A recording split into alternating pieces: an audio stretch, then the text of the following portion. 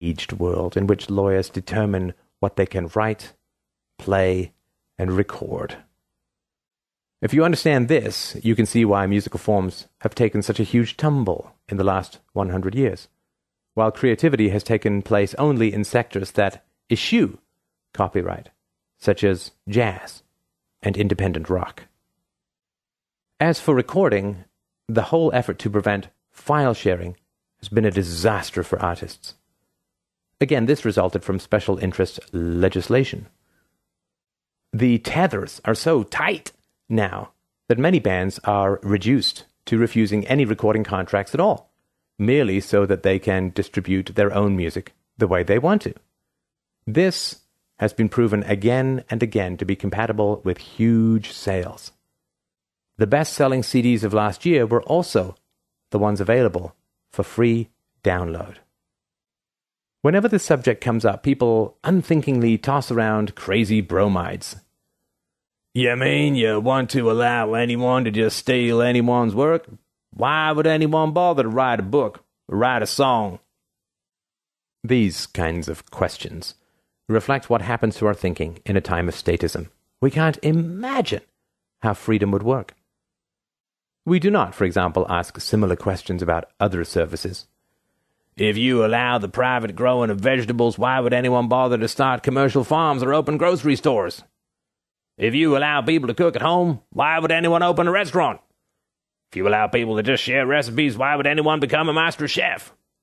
You would just allow anyone to steal the idea of a tomato sauce or a fancy dish that took years in culinary school to create? These questions only sound stupid to us because we don't have existing laws covering these topics. Somehow, everything works out. Because we have copyright, we can't even imagine how we could get along without it. And yet, we see many examples around us. Public domain works are hugely popular, and firms profit from selling them, and they are more prevalent than copyrighted works. What I find striking is that copyright operates today by state-authorized theft of creativity by large firms. Writers and composers and bands permit themselves to be looted of their own right to distribute their own work. Composers work years on a piece and then give up the results to some business corporation in exchange for their right to publicly hum the tune they wrote. It is astounding and wholly non-viable. Fortunately, the free market is finding a workaround to evil copyright laws in the form of Creative Commons and other institutions. In this way, at least there is a path to freedom for us, whereas the same can't be said of patent laws. One last note. Do not write me with some smarty-pants remark about how, if we are serious, the Mises Institute should allow anyone to publish our books. All our new works, insofar as it is possible, will be published with a Creative Commons license as a matter of signed contract with authors. As for this book, please, quote, steal it. That goes for anything I write. If you can sell it and make a buck, good for you. If you become a millionaire, shame on me for not thinking of it first. Back to basics on property and competition. Zeroing in on a topic like intellectual property offers a chance to clarify fundamental notions in economics generally. You think you understand something like property rights or the nature of competition, you have studied the ideas for years, and then a challenge comes along that blows everything up. It's an opportunity, time to think, and think again. Is there really property in ideas? And if so, what rules should govern it? Is it really necessary that such property be protected in order that competition be kept fair and just and efficient? The authors of Against Intellectual Monopoly state at the outset of Chapter 6 that property is a great and indispensable thing. It allows people to own, develop, be creative, profit, and build a prosperous society. Societies without private property stagnate and die. Property rights are necessary too when there is a limit on the number of things in question. But owning a thing doesn't prevent others from owning other things too. For example, cars. They must be allocated through property rights because there is a potential for conflict if they are collectively owned. But my owning a car doesn't prevent you from owning a car. There is no coercion involved in the institution of ownership. The authors make a very important point with regard to ideas. If you have an idea, it is yours. You can do with it what you want. If you share it, sing, speak, broadcast, let others see the products of your ideas, others then have copies of it. They are entitled to do with their copies of the idea precisely what you can do with your idea. They can use it how they want, provided they don't prevent others from doing with it what they want. This is a simple application of the non-aggression principle that governs a free society.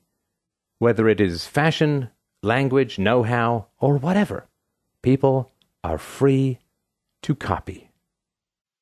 Ideas, then, are what Mises called free goods. Copies are potentially limitless. They do not need to be economized. Intellectual property is the completely wrong-headed idea that, in the words of the authors, someone has the right to monopolize an idea by telling other people how they may, or more often may not, use the copies they own. This strikes at the heart of progress, because it means not improving what exists, but rather prohibiting others from using and improving it. In the same way that property is good, competition is also good. It inspires people to strive for excellence and to measure their progress against what others are doing. It allows people to try and fail or try and succeed. It permits people to learn from each other, looking at what others do that is successful and emulating them. This is how society leaps forward from stage to stage, how we went from horses to engines, how plumbing came indoors, how industry took over from agriculture, how the digital came to be. Competition is predicated on the ability to learn and copy. If you think about it, this is the essence of daily life. We watch how people do things and learn from them. We get on the subway and hold the stabilizing strap a certain way. We follow fashion sense. We watch the Food Network. We listen to our professors and talk to other students. We read and absorb the ideas of articles on the internet. The newly taught person becomes a competitor. The student becomes a professor, for example. The protégé is always a threat to the monopoly previously held by the mentor. What can you copy? Anything and everything. This is not taking anything from anyone. The owner of the original idea still has his. Other people now have their copies and are free to improve them. Commerce is part of this stream of life. And in fact, learning through imitation and improvement is even more crucially important if we want to sustain a rising population with ever better health and well-being at their disposal. Let's say I write a book and publish 1,000 copies. They are all mine. When I sell one, I now have 999 remaining, and the new owner of the one book in a free society is free to do with his copy what he wants. Use it as a placemat, throw it away, deface it, photocopy, and even republish it. You can even republish it under your own name, though that would amount to the socially repudiated vice of plagiarism. Vice, not crime. The new copies, which always involve some cost, compete with old copies. What are the advantages of living under intellectual freedom as described above? The authors list three main ones. 1. The number of copies is more plentiful, and their price is thereby lower, which helps consumers. I like this point because it underscores that IP is really what the old classical liberals denounced as a producer's policy, like protectionism or industrial subsidies. It beefs up the bottom line of specific firms at the consumer's expense. 2. The initial innovator still earns money, as in the perfume or fashion or recipe industry. 3. The market functions whether there is one innovator or many, and socially beneficial simultaneous innovation is possible. The authors give the example of Mozart and Beethoven, who published without IP but did very well by being the first to market. This is the source of profits. It's the same today with products such as the iPhone. It was the first-time market, and Apple made a killing, enough of one to have inspired and ratified the initial innovation. Now they are attempting to prolong their period of monopoly profits by considering patent suits against imitators. Society is certainly not better off under these conditions. As the authors say, the goal of economic efficiency is not that of making monopolists as rich as possible. In fact, it is almost the opposite. The goal of economic efficiency is that of making us all as well off as possible. It's interesting how many people immediately object that no one would create things under free market competition. Look around! A tiny fraction of what we use and experience every day is subjected to intellectual monopoly. And look at your own life. Do you trim the bushes in front of your house only because you then have copyright to your new design? Do you take a casserole to a potluck lunch only on the belief that no one is permitted to copy your dish? Do you wear a navy jacket with a yellow tie only on the condition that no coworker is permitted to do the same? There was no IP at all for many centuries during the greatest period of modern economic growth, from the 15th century onward. Others generate all kinds of arguments to show that competition doesn't work. For example, we are told that very high costs are associated with some investments, and so monopoly is required in order for investors to make a profit and thereby have incentive to invest and innovate. The authors cite the case of shoes and gasoline. Building a shoe factory or an oil refinery plant is a very expensive undertaking, and competition is everywhere. But somehow no one suggests that these must thereby be produced under monopoly conditions. I suggest that the reason is that we experience competitive conditions in these industries. It is so difficult for people to even imagine freedom where it doesn't exist. I recall a story told to me by an economist who was serving as an advisor to a former Soviet satellite state. He advised free labor markets and privatization. Officials objected that this wouldn't work because people might build plants where there are no workers. He said that people would just move to the places where capital is most profitable for labor. The officials objected that they couldn't possibly allow the freedom for people to live wherever they wanted. This would amount to an intolerable kind of anarchy. They just couldn't imagine how such a system could work. There are advantages to being the first mover in markets, and here is the main source of the innovator's profits. But there is no reason to freeze the market process right there. In many ways, IP represents the same fallacy that antitrust does. It takes a snapshot of the economy in one stage and evaluates it and manufactures a policy response. Antitrust tries to break up what only temporarily appear to be monopolies. IP attempts to create and sustain monopolies over time. Competition, by contrast, lets the market work as an undirected and uncontrolled and rivalrous process of discovery, emulation, and creativity. Will some firms suffer under competition? Of course.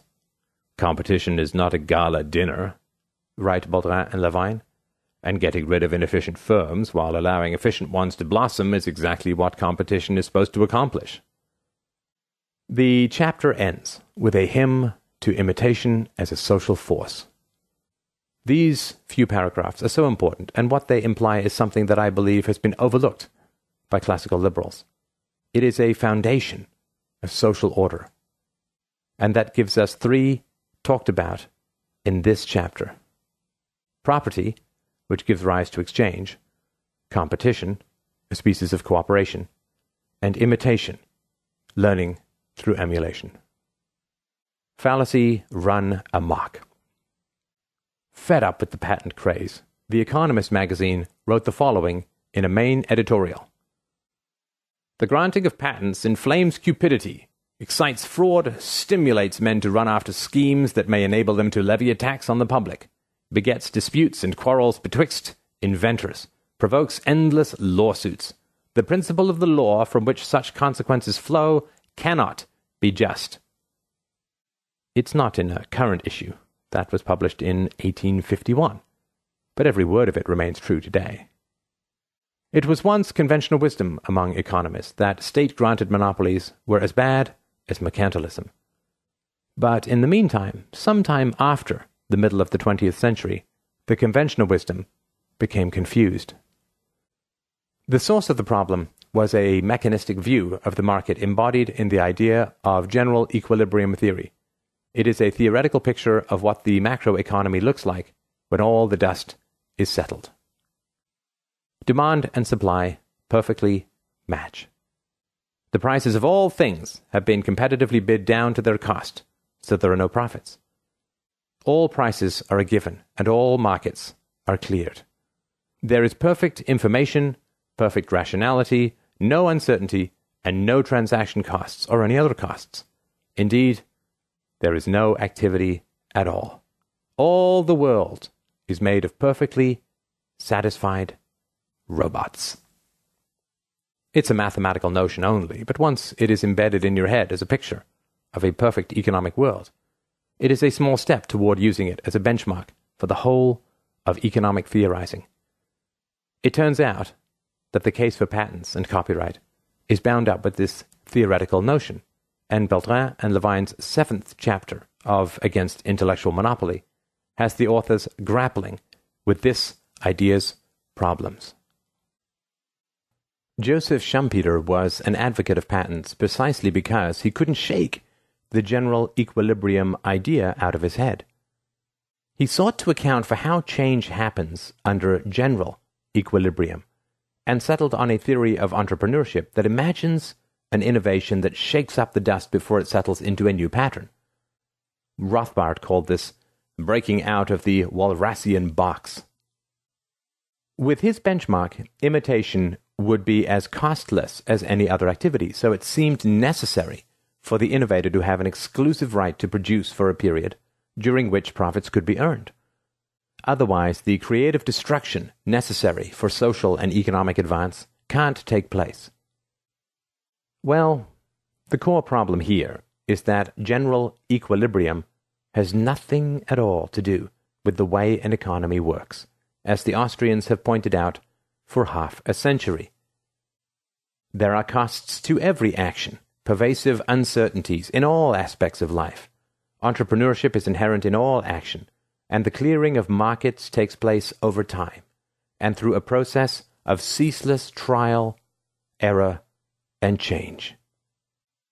It is a fascinating idea that the core reason why economists have only recently begun to look critically at the problem of IP is due to the triumph of the general equilibrium construct and the associated mathematization of the profession that excludes the possibility of modeling central features of real-world markets.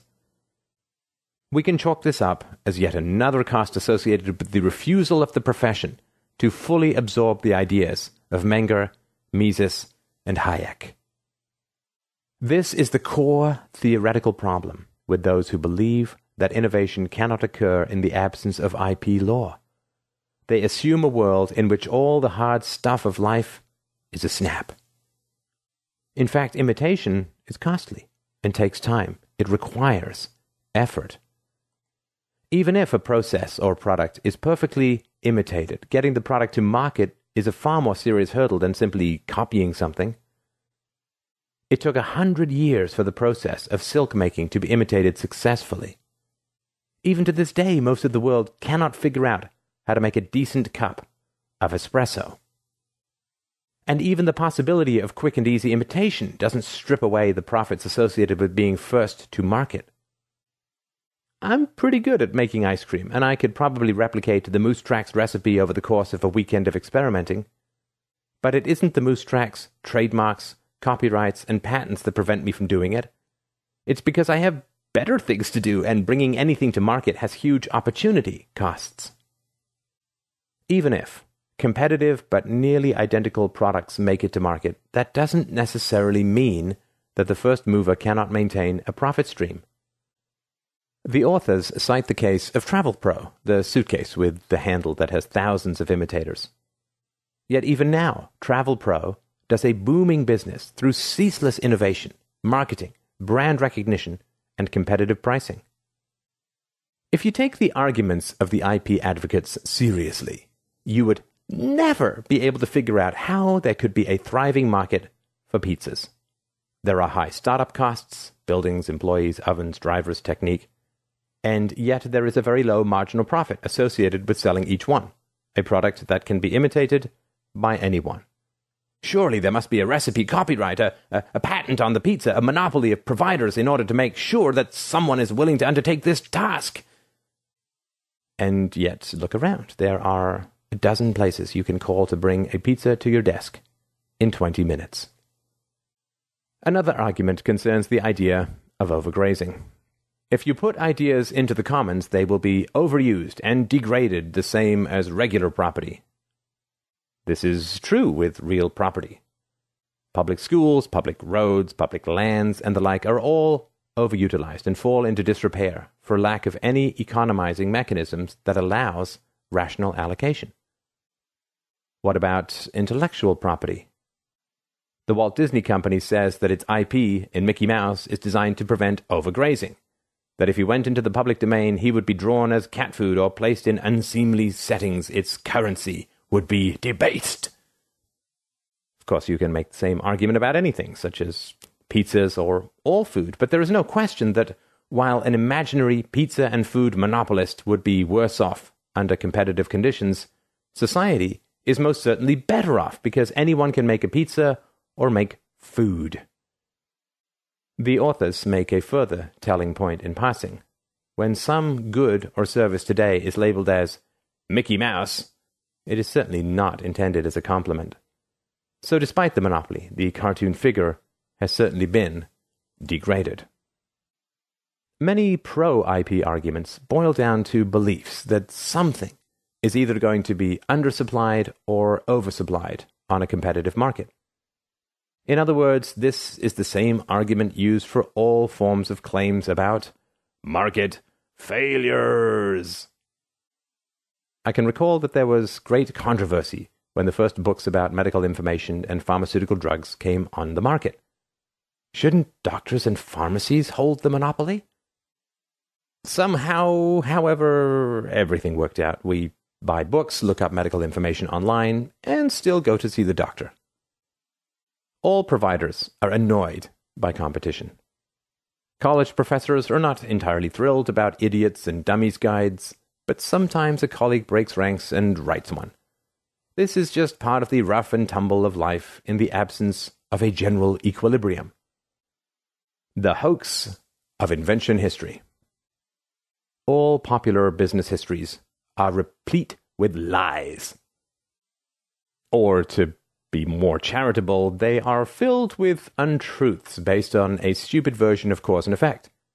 Inventions happen because people take out a patent on them. This assumption is hardly ever questioned in the mainline literature. Writers look through patent records and assume that they are a record of technological advance. The truth is far messier. The patent records are a snapshot of those who filed a patent, and nothing more. It is because of patent-based historiography that people believe that the Wright brothers invented the airplane, when in fact they made only a tiny contribution of combining wing warping with a rudder. It was Sir George Cayley in Britain and Otto Lilienthal of Germany who did the bulk of the work of inventing the airplane.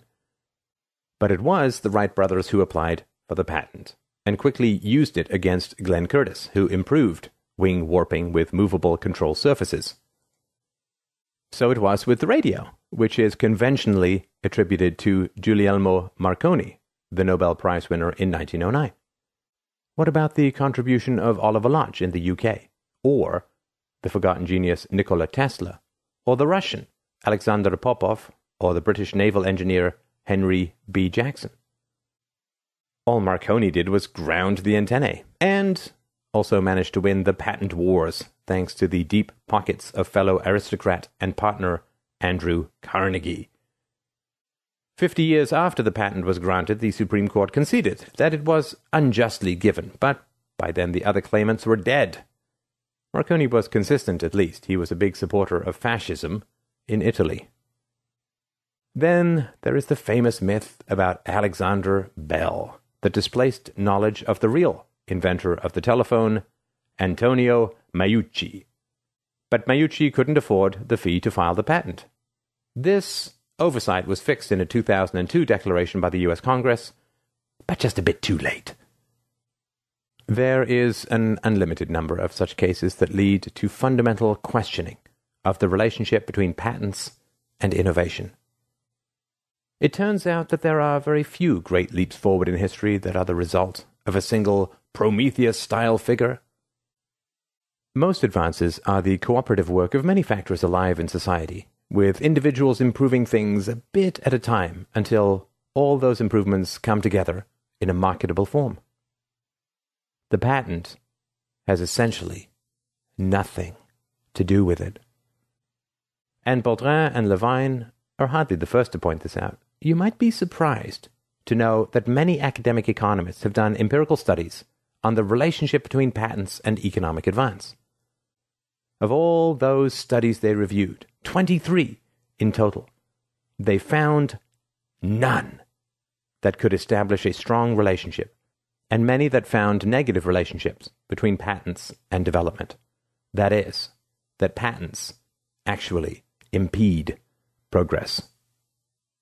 What they found further is that the main contribution of patents is to increase the production of patents.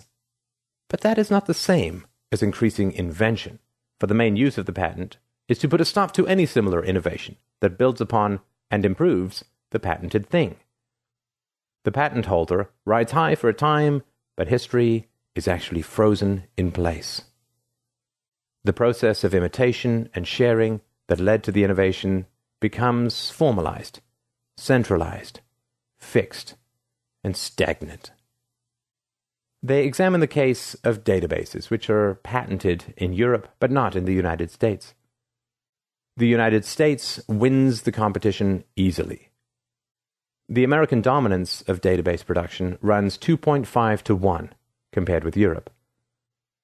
To me, this helps explain what many have noticed, namely, that Europe is seriously behind in its digitalization and organization of information, with most Europeans possessing oddly antiquated intellectual capital concerning even the most basic databasing skills.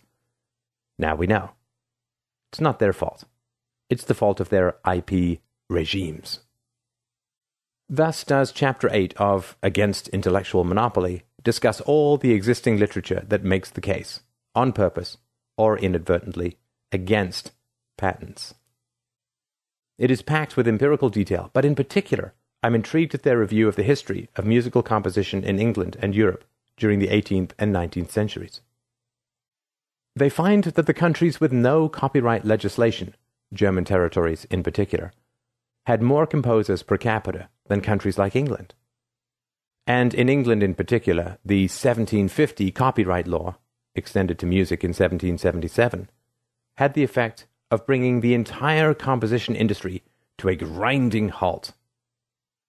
And later, when copyright was imposed on Italy and France, it led to a diminution of composer effort. This demonstration is intriguing beyond what most music historians can possibly imagine. It solves a long-running mystery concerning how it came to be that the most musically educated population in the world, one with a massive history of compositional genius, would suddenly fail to participate in the progress that defined the age of Mozart and Beethoven. These historians just haven't known where to look for clues.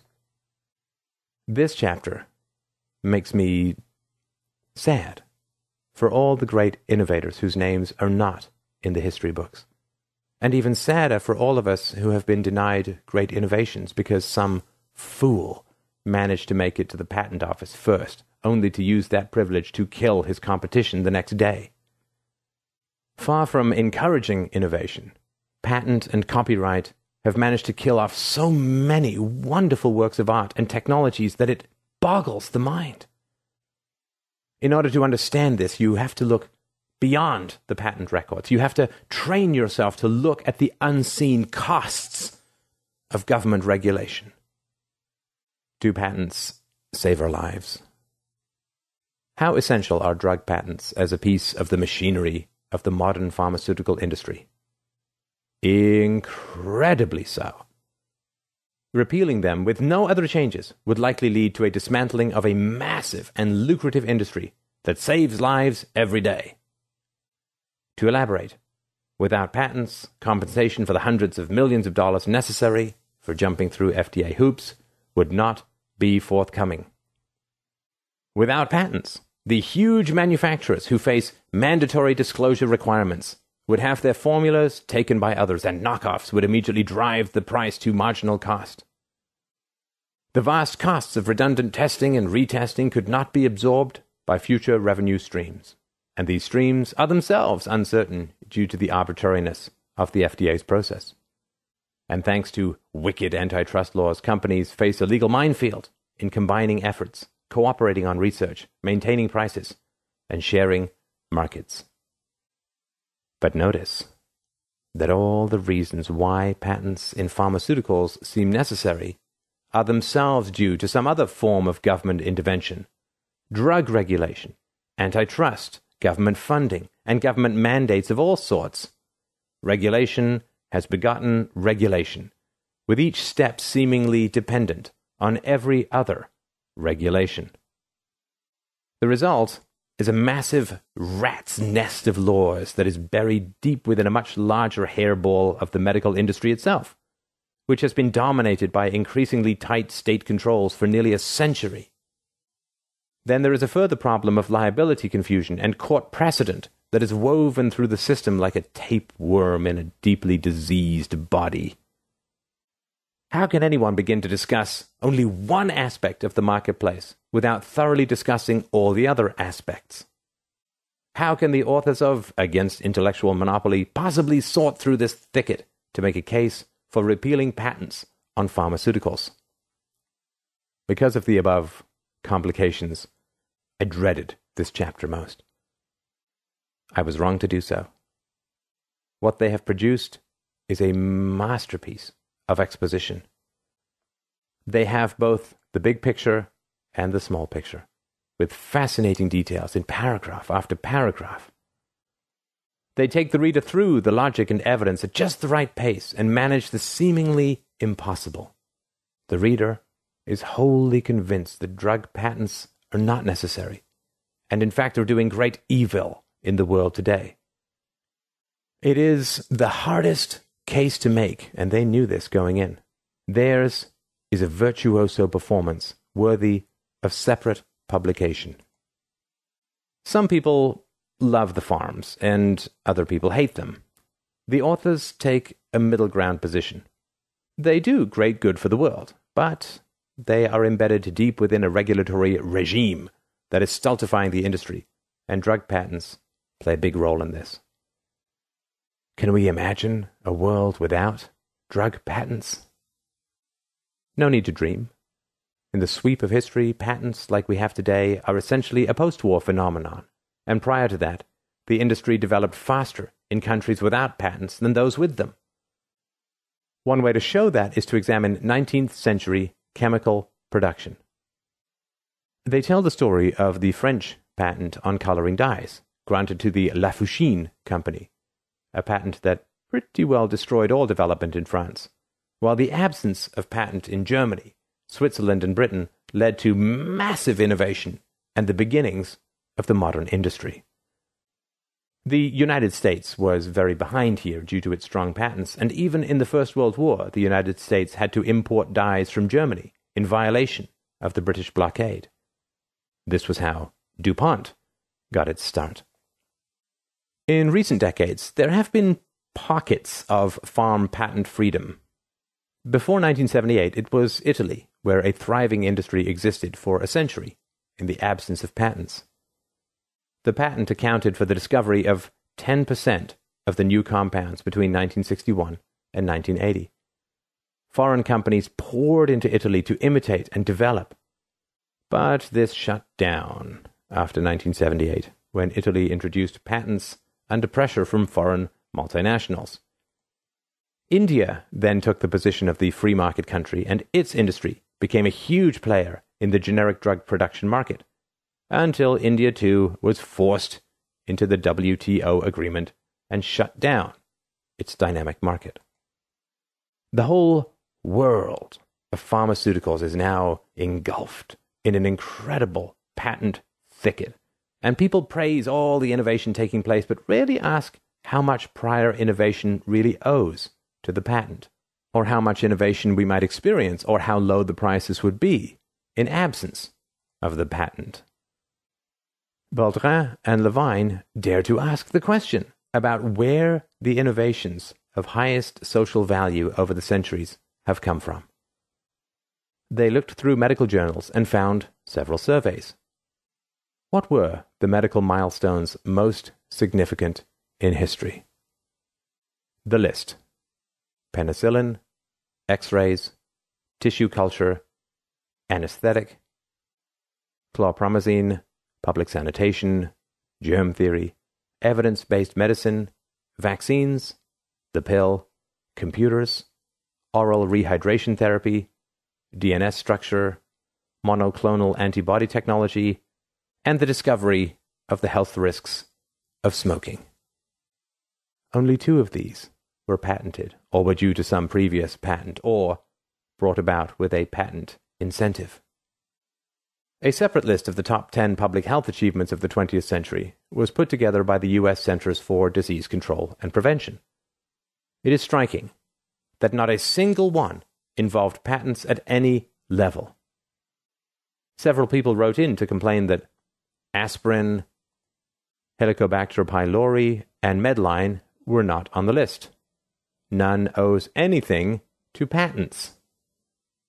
Even looking at a list of top pharmaceuticals does not produce a patent-favorable result. Baudrin and Levine find that patents had nothing to do with aspirin, AZT, cyclosporine, digoxin, ether, fluoride, insulin, isoniazid, medical marijuana, methadone, morphine, oxytocin, penicillin, phenobarbital, prontosil, quinin, Ritalin, methylphenidate, selvasan, vaccines, or vitamins. Of the remaining products that owe their existence to patents, most were either discovered accidentally, were discovered in university labs, or were simultaneous discoveries that led to expensive battles over who would get the patent. The authors turned to the problems of corruption in farms and to their relationship with doctors, and to the crazy requirements involved in redundant testing for patents and final FDA approval. More than half of newly patented drugs are nothing other than repackaging of existing drugs on the market. It is not uncommon for a drug going out of patent to be repatented as something new, but that requires massive new clinical trials and high costs. The companies then have the incentive to market the patented over the out-of-patent product, and doctors have proven responsive to this tactic. It is not surprising that even some studies sponsored by the pharmaceutical industry have concluded that they would be better off without the patent, given the high costs of otherwise adhering to the mandates, marketing, and all the rest, and especially given that the length of patent is comparatively short, given the time required for FDA approval. Despite all odds, the authors have made a very compelling case that a free market in pharmaceuticals would lead to the development of innovative drugs, save dramatically in all the associated costs of bringing drugs to market today, and save consumers a bundle. Even if you are completely unconvinced by this cursory summary, I urge you to read their entire case. It causes a mind shifting to take place, consistent with the overall theme of the book. Competition, not monopoly, is the source of innovation and development. Life-saving drugs are too important to be left to government grants of monopoly. The mercantilism of our time. Someone handed me a book the other day, a cult classic among music geeks, and urged me to read it, and when I had finished, sign my name in the front cover. That way I could be added to the already long list of readers in the front cover, each of whom had added his or her scroll to the book after having read it. How charming. Except for one thing. This is in complete violation of the spirit of intellectual property law. All these readers were sharing the same book instead of buying a new copy. Think of the revenue lost to the publisher and the royalties lost to the author. Why, if this gets out of hand, no one will ever write or publish again. These readers are all pirates and thieves, and they should probably be subject to prosecution. So goes the rationale behind intellectual property law. It's what economists call a producer's policy, designed to create maximum revenue for one side of the economic exchange. Consumers be damned.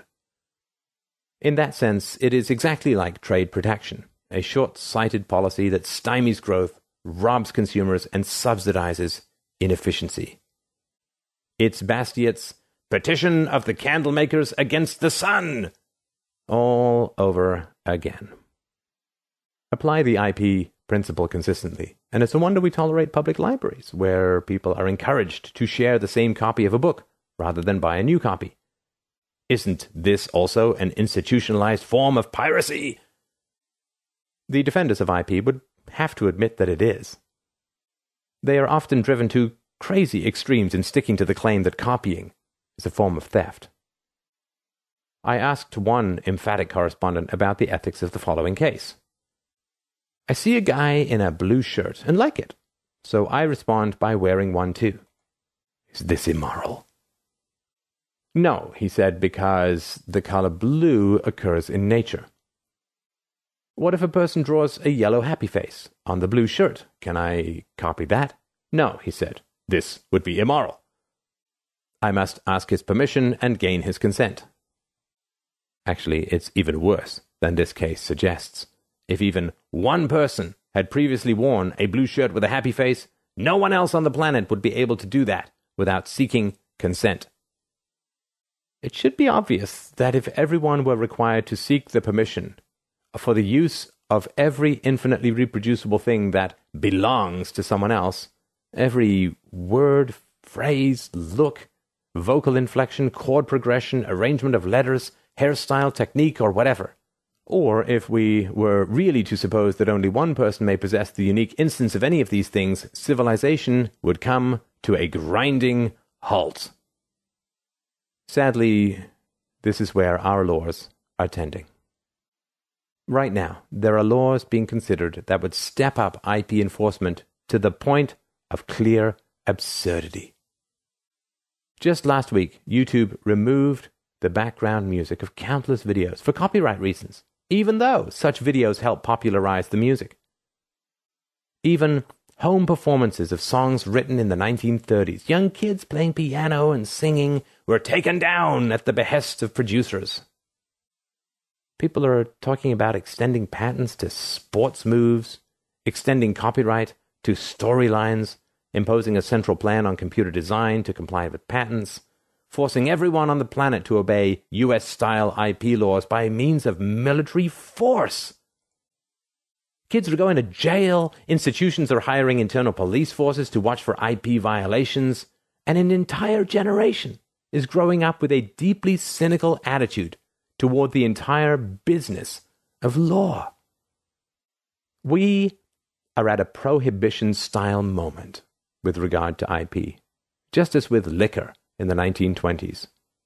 The war on the banned things isn't working.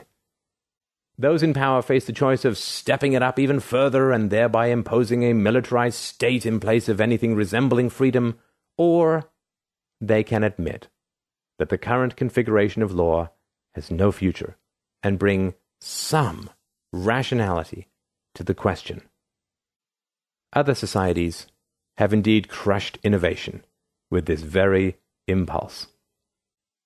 Do you know why we celebrate Columbus Day instead of Cheng-Ho Day?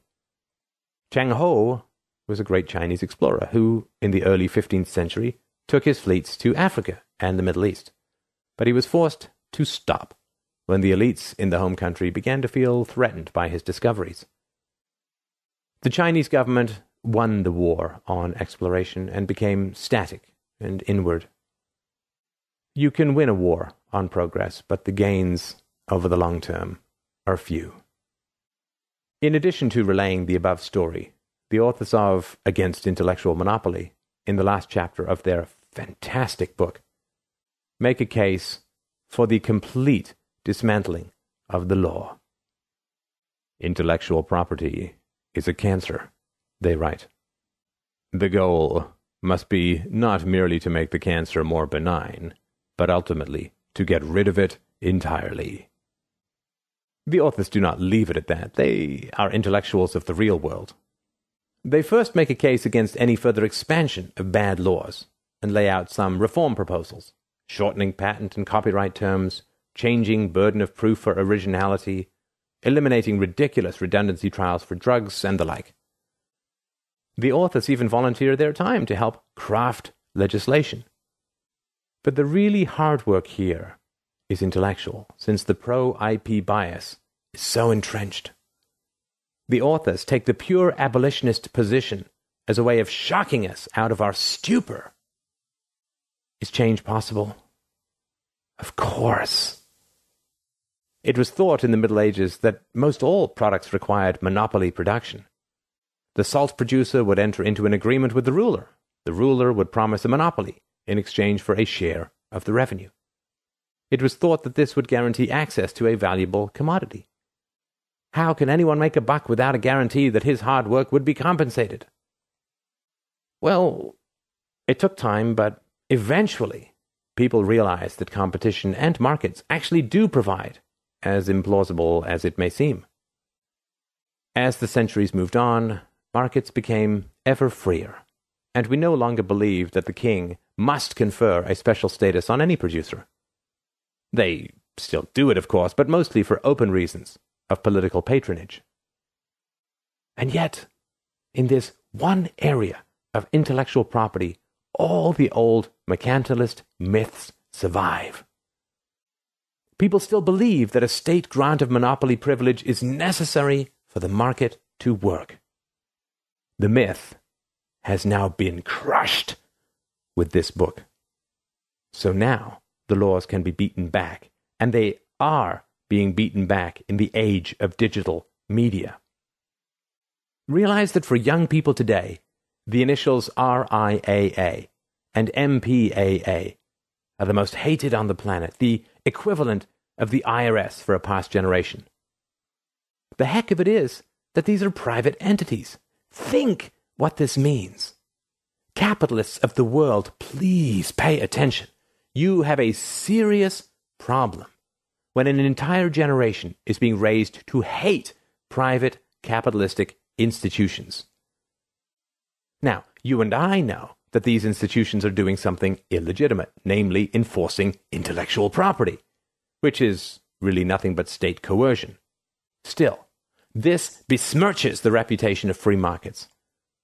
So, too, is a generation of socialists being raised to hate U.S. foreign policy on the belief that its export of IP is a form of capitalist imperialism.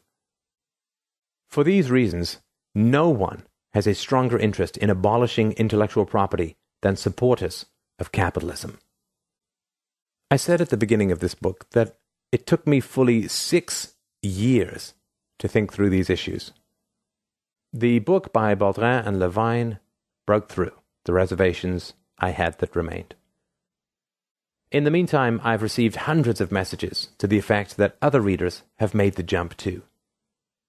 Whatever is holding you back, I beg you to read this account.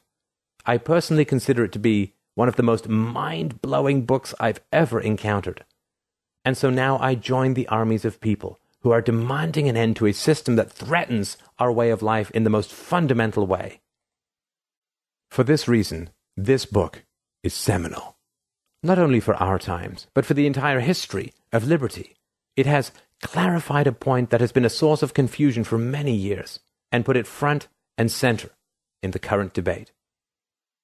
It might need correcting in places, and I have my own nits to pick over their neoclassical framework and talk of social costs and the like, but these are petty concerns as compared with the overall framework.